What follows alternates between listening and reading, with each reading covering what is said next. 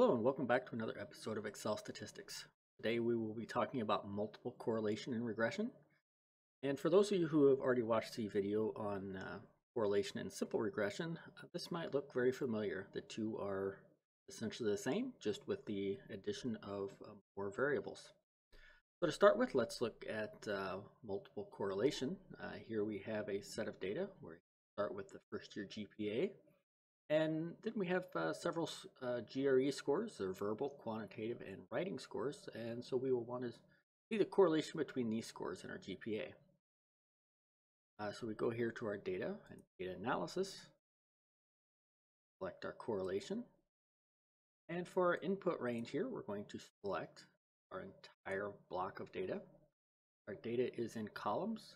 I did have labels in my first row. And for my output range, I'm going to pop this here, column F, hit OK. So see, we get our correlation table comes out. We're most interested in this first column here, which says we have a fairly high correlation, and they're all positive. So we expect that as each one of these scores go up on the test, that we would expect to see our first year GPA go up as well. So that's very similar to what we did with regular or correlation with just two variables, except we selected a couple additional columns when we did it. We'll move on and look at multiple regression as well. Back again to our data analysis tool pack, regression.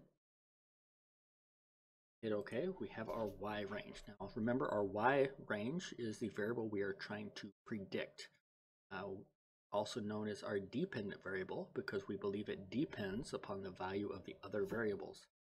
In this case, we're going to select our first year GPA, and which means we believe that our first year GPA is dependent upon the values of our three different parts of our test scores: verbal, quantitative, and writing. I did select my labels. For my output, I'm going to stick this right underneath my correlations here. Hitting OK, you see we get our output. And we have our multiple R, this being the correlation of all three of our variables to our GPA. So this is a combination of all of these three. R squared is just the square value of that. And again, that tells us the percent of variability in our predicted variable, our GPA, that is explained by our three other variables. The adjusted R squared is one we would use in order to compare models against each other if they have different numbers of variables. Because of the way a correlation works, as you add more variables, you'll never have your R squared value go down as you add an additional variable. So to make a proper comparison between a model with, say, 1 or 3 variables, you'll want to look at the adjusted R squared between them. Next, we look down here at our significance F value. We confirm that that is a value that is below 0.05. That tells us that we have less than a 5% chance of this being a random occurrence, a chance that we would have a false model.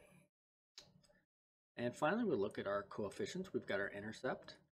This tells us that we have minus 7.6 GPA. Should we get a 0 on all parts of our test. And of course, we know that's not really possible, but we also know that on the verbal and the quantitative sections of the GRE exam, the minimum score is actually 130, so you can't actually score a 0 on those. Next, we see the coefficients for our verbal and quantitative, the verbal being a negative, which kind of throws a little bit of a red flag up for us. The quantitative, 0.08. And the writing, 0.07. Both of these showing that as our quantitative and our writing score goes up, so does our expected GPA. The verbal shows it going down. So part of the problem we have here is that it's known as multicollinearity. And this is a problem when we have multiple variables that are actually highly correlated to each other happen. And as we notice, we've got our correlation between our verbal score and our quantitative shows up as a 0.94. What that ends up doing is it contributes redundant information to the model, and can throw one of the variables off, making it look worse. So what we'll do here is we'll go back and we'll take a look at our model. We'll find our variable with the highest correlation, here being the quantitative, and we'll run a regression with just that one variable. Back to data analysis, regression, keep our Y range, our X, so we're going to change to just as quantitative. I'm going to change my output here below. Do that again.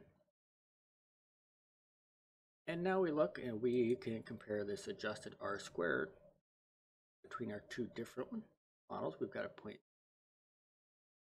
Do a quick copy and paste here. So with just one variable, we have an adjusted R squared of 0.756, and for all three variables, it's 0.752. So actually using just one variable is better than using all three of them.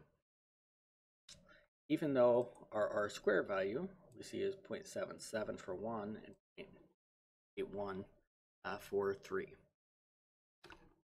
This is really the steps you'll go through. It's a little bit of both an art and a science, trying to find the right set of variables, even though all three of our variables prove to be very highly correlated to our GPA. It's not necessarily that we want to use all of them all the time. We've got to pick and choose and find the right one. And in this case, the right one to use would be just the quantitative. However, you also notice you can use all three of these. Methods by which we did that were very similar to using the simple regression, simply selecting the multiple columns when we got to our X input range. All you do is select multiple columns instead of one, and voila, you did a multiple regression. I hope you found this video useful, and we will see you in another episode.